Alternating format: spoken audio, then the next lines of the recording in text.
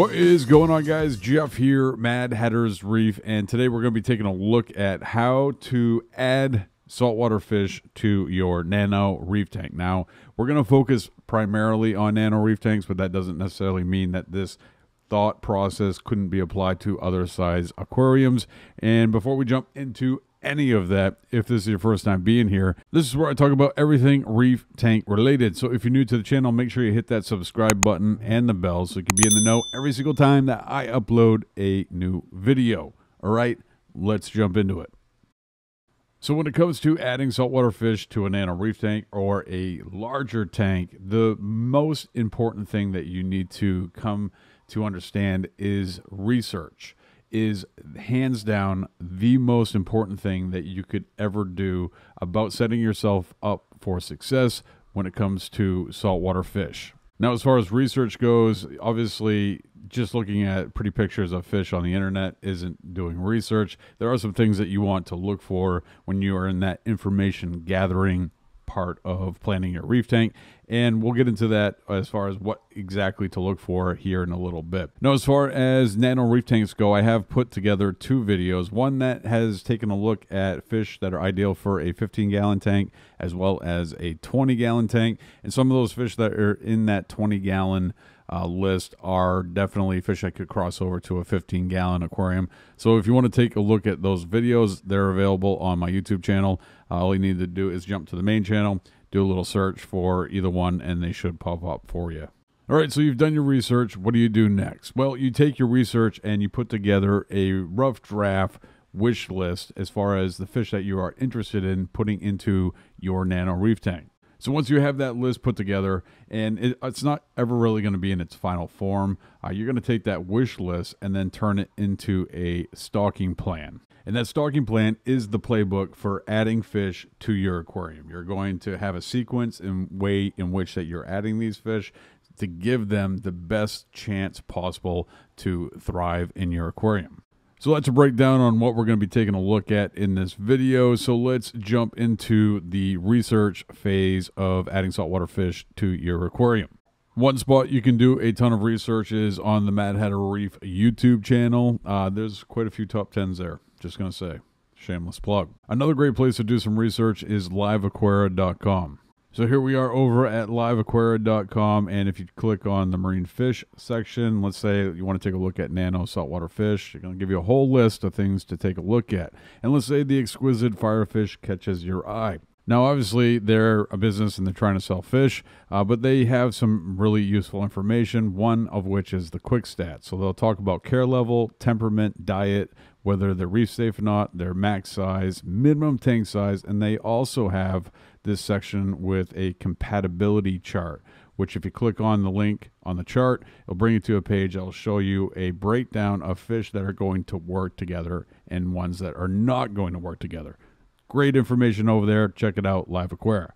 So once you have done your research, outside of just looking at pretty pictures of fish, it's time to start working on your rough draft of your wish list. Now let's take a look at some fish that you might want to put on a list for a 15-gallon Nano reef tank. So you kick off the list with a clownfish, then you add a neon goby, a possum wrasse, and then a tail spot blenny. Now, as far as a rough draft on a wish list, this isn't a bad list. This is actually a pretty decent list. Now, are you going to be able to put all of these fish into a 15-gallon Nano reef tank? I think it's doable, but it's going to depend on you and your ability to do maintenance and also the filtration of the aquarium that you have it in.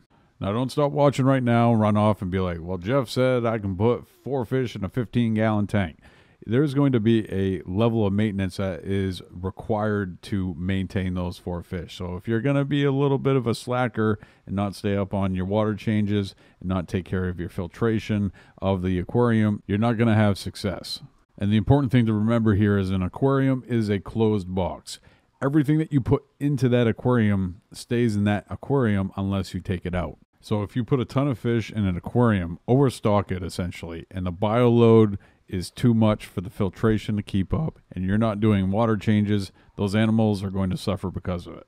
In my opinion, you know, the old adage of inches per gallon doesn't really apply. It really matters, the amount of fish that you put in there and the amount of work that you're willing to do to maintain it. So bringing it back to our 15-gallon reef tank, where we were looking at a wish list that consisted of a clownfish, neon goby, possum wrasse, and a tail spot blenny. I think that a good starting place with this wish list is to go with 3 fish and then see how it goes, through testing and making sure that you're not overloading the system from a bioload standpoint, and maybe down the road you add the 4th. So if I was going to take another look at this list, I'm probably going to go with the clownfish, the neon goby, and then the tail spot.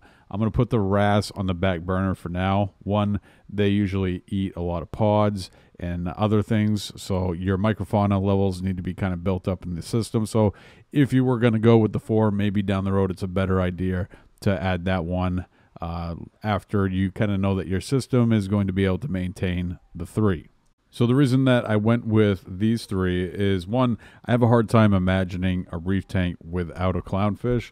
I don't know if I ever will or even would have a tank without one. As far as the clownfish that I would select for a smaller tank, I probably would go with one of the more expensive designer ones, like a Storm. Really into the Storms as of late, and that's probably what I would do with that. Whether it's 1 or 2, I probably would just put 1, because that's going to afford you to have a little bit more fish in there, and there's probably not going to be as much aggression as if you were to add the 2.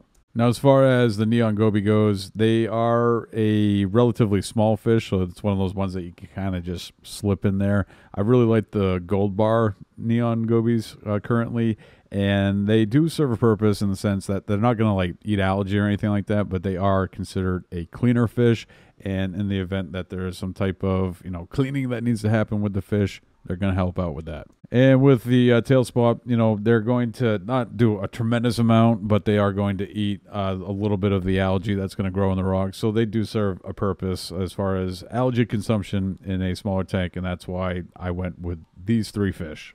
All right, so we have our 3 fish on our final draft of the wish list. So let's now turn it into a stocking plan for our 15-gallon Nano reef tank. So the first fish on the list was the clownfish, and when we were doing our research, we found that the temperament of this fish was peaceful. There is one caveat to that, which we'll get into here in a little bit more detail. They also grow upwards of 3 inches. So as far as a fish going into a Nano reef tank, this is a larger fish. Now, as far as the temperament goes, clownfish are peaceful, but they're also not peaceful. And the reason that I say that is because the breeding habits of this fish kind of dictate its attitude to a degree. All clownfish, when they're born, are male. And only when you put 2 together and there's the more aggressive of the 2, one will become female. So they actually have to squabble a little bit to figure out who's who. And also when they start to breed, that can also change their behavior quite a bit. They can get a little territorial. So those are things to consider with the clownfish when you are going to be stocking them into a smaller aquarium. So with this stocking plan, we were only planning on putting 1 clownfish in there, so we're not really going to deal with that to the full effect. It might get confused to think that one of the other fish potentially is a male, but that's a whole different story going on there. So next up, during the research phase, we found that the neon goby's temperament was also peaceful, and they grow upwards of 2 inches. Now, this is another fish that also deserves a side note on the temperament side of things. As far as, peaceful, sure, most of the time. The only really aggression that you're ever going to see from this fish is if you have 2 of the same type in a relatively small aquarium. If you have a larger aquarium, you usually can get away with having multiples, but definitely want to be careful with adding more than one of these guys to a small aquarium.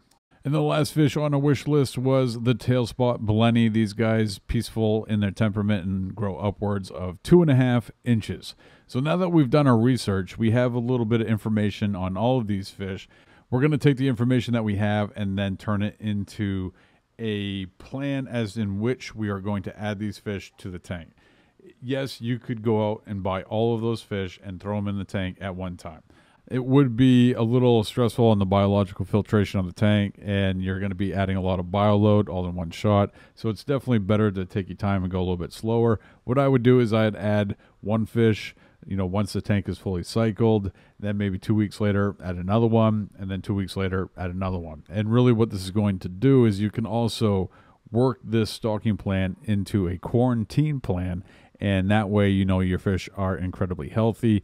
Quarantining is outside the scope of this video, but we will be making videos on that here pretty soon on the channel as well.